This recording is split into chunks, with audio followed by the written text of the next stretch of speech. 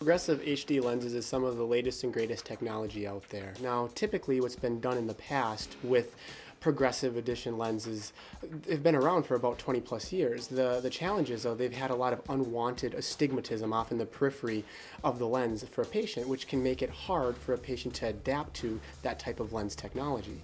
Now, the HD lenses are lenses that are crafted to try to minimize those peripheral distortions and make it more like it was prior to a person developing presbyopia or the need for a bifocal.